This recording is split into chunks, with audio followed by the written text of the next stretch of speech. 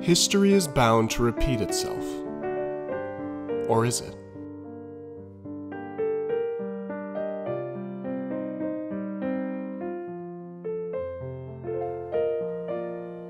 It's the final week of summer in 2018, and nearly every day along the California coast, concerned members of the public call the Marine Mammal Center with the same frightening description. A California sea lion, seemingly frozen in a stiff, curled position, with its flippers over its abdomen.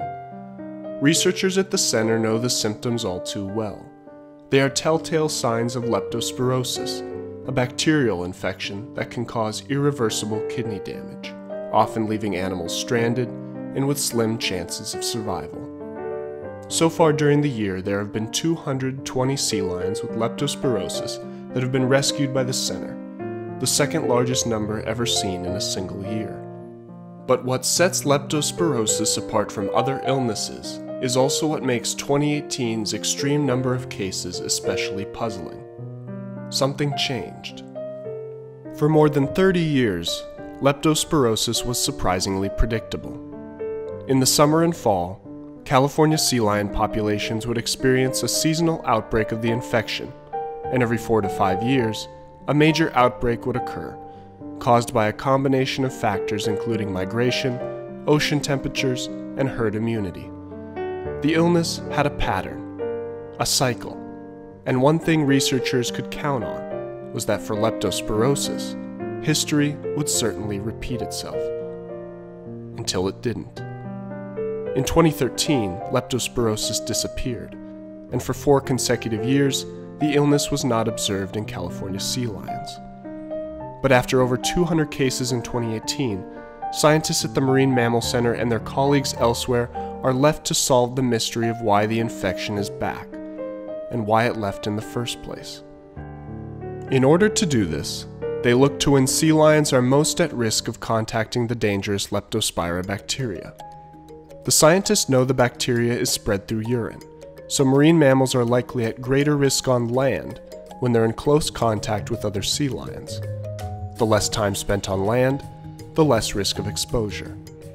Many wonder whether in 2013, when leptospirosis disappeared, sea lions may have spent less time on land, and if so, why? It doesn't take long for the researchers to come up with a potential reason. A huge mass of warm water, known as the blob, was notorious for having a massive impact on the ecology of the West Coast from 2013 to 2016, the same period of time that leptospirosis disappeared. The scientists suggest that the warm water may have shifted the behaviors of fish species, forcing sea lions and other marine mammals to spend more time searching for their prey in the water and less time on land, where they were at greater risk. But if this was the case, why didn't things simply return to normal when the blob disappeared? Without the annual outbreak of leptospirosis, sea lions during this 4-year span were never exposed to the bacteria and therefore never afforded the opportunity to develop resistance to it, leading to a population of sea lions extremely vulnerable to the kind of record outbreak seen in 2018.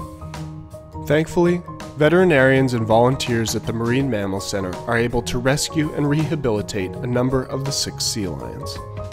But scientists fear that major climate events like the blob could become more common with the effects of a changing global climate. In the time since the 2018 outbreak, it has become more evident that outbreaks of leptospirosis aren't the only things that are cyclic. The causes of climate change, driven by a business-as-usual approach to greenhouse gas production, seem more and more like a component of history that is bound to repeat itself. The only way to stop this cycle is by change, and informed members of the public supporting the efforts of organizations like the Marine Mammal Center that are committed to making that change. And just like the outbreaks, history only seems to repeat itself, until it doesn't.